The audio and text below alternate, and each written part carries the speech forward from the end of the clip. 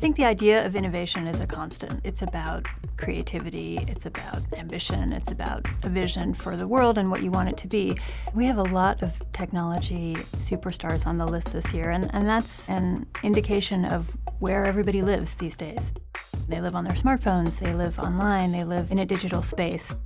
I think about someone like Kevin Systrom from Instagram or Perry Chen from Kickstarter. I mean, these things didn't exist a few years ago. If there's an overall trend, I would say it's about breaking down barriers that used to exist between, say, a consumer and a company.